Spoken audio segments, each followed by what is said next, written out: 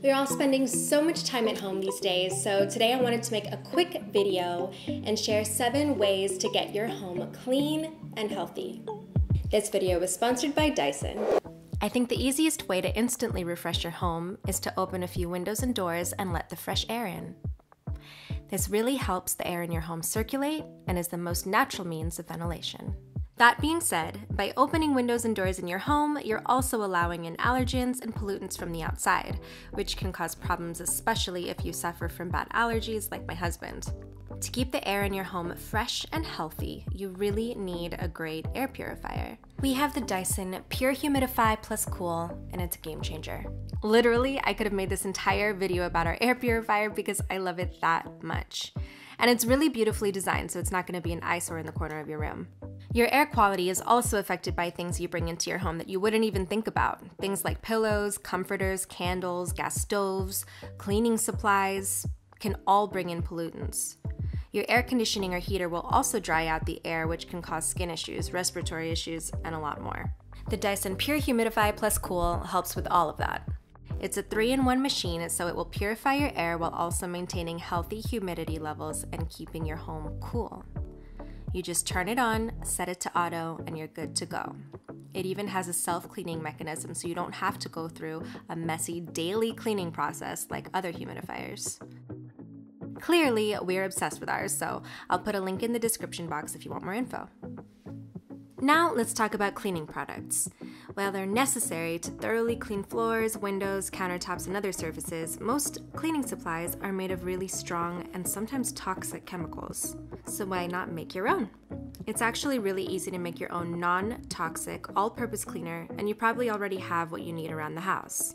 All you have to do is mix a ½ cup of vinegar and a ¼ cup of baking soda into a ½ gallon of water. This works great to remove water deposit stains on shower panels, bathroom fixtures, windows, bathroom mirrors, and more. Next up, vacuuming. I started becoming compulsive about vacuuming when our daughter was born because with the baby crawling around the floor all the time, you quickly become hyper aware of all the dust and dirt being tracked in from outside. We have the Dyson V11 Torque Drive vacuum, and it's another game changer. What I immediately loved most about it is how light it is and how easy it is to push around the floor, slide under hard to reach places like the couch and tables, and the fact that it's cordless. And the LED display screen makes it really simple to select different cleaning modes. It comes with all different kinds of attachments and nozzles for different surfaces, which especially comes in handy when vacuuming the couch. It's also super easy to empty the bin, which I always used to make my husband do until I got this vacuum.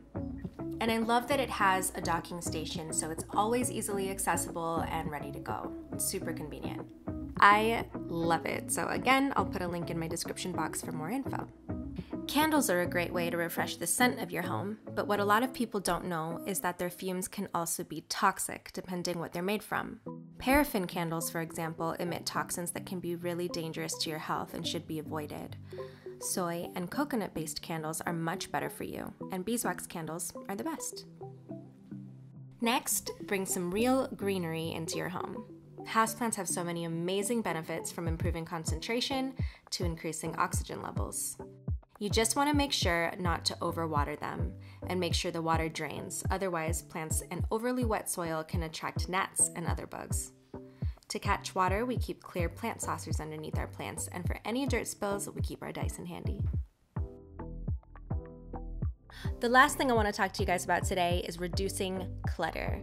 So this is our daughter's room, and it might not look messy. We try to keep it as clean as possible, but we did have this little reading nook in the corner that consisted of a bunch of pillows. And while it's super cute, dust mites and bugs have a way of multiplying and hiding out in piles and nooks. So we had to remove this cute little reading nook. And what we do is we just purge our home regularly of unnecessary items that we just don't need. This will also help you mentally. A clutter-free environment is conducive to more productivity and lower stress levels. Okay guys, that's it. For me, a clean home equals a peaceful mind. So I hope these tips helped you out. If you have any questions at all, let me know in the comments below, and I will see you guys next time.